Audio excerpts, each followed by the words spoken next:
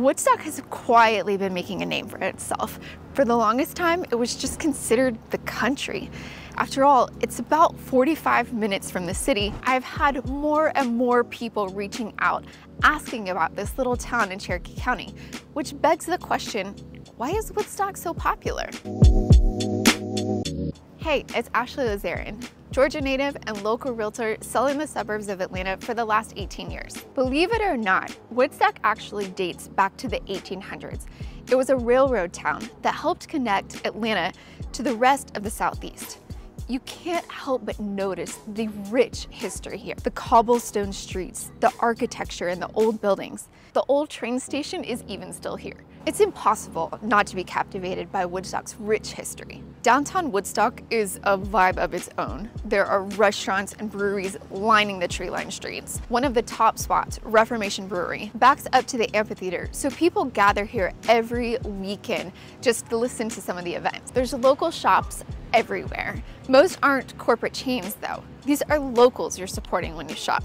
One place that I check out every single time is Made Mercantile. This is nothing like I've ever seen. They rent out space within the building to the different artists. Then they have the front of the building set up as a shop where each artist has a place to sell what they create.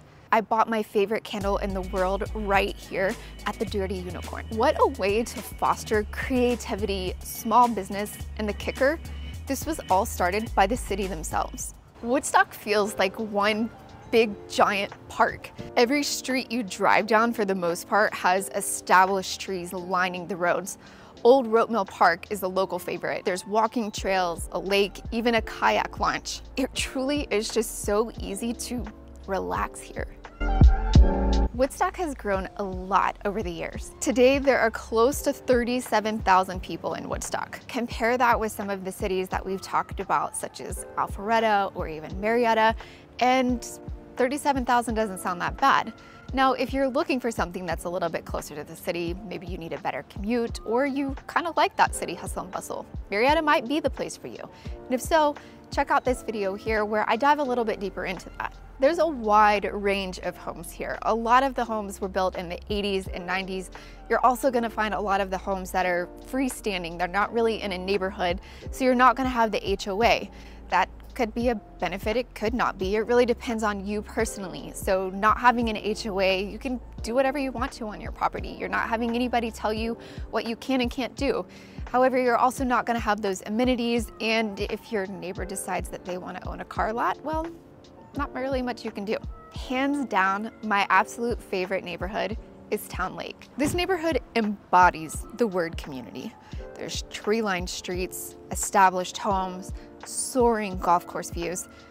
This neighborhood has it all. Should we go in and take a look at one? Let's go. You can see what I was talking about here with the 90s vibes. There's some updates that are needed, but there is a ton of space.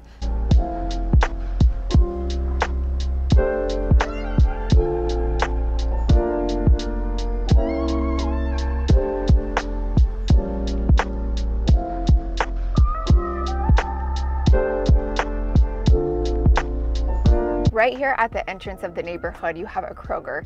Right down the street over here, you've got a Quick Trip, and then my absolute favorite, a Sprouts. There's a lot of new construction here in Woodstock. You've probably heard me mention in some of my other videos, but a lot of what we're noticing is townhomes, attached homes, and that really is due to the price of land and builders trying to get as much for their dollar as they possibly can. I'm walking from downtown because I want to show you guys some of the latest new construction that is literally right down the street, walking distance to the downtown area.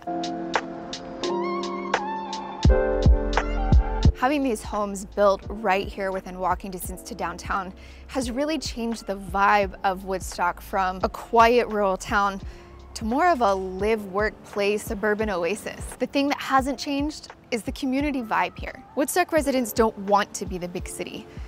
They like the small town feel, and they work really hard to keep it that way. Woodstock is a town that's constantly evolving. While it honors its history, it's also constantly looking towards the future. If you think you might want to be a part of that, Woodstock might just be the place to put down roots. If you're thinking about making a move to Woodstock or really anywhere in Georgia, my team and I would love to be your resource. Reach out to me at ashley@myhaventeam.com.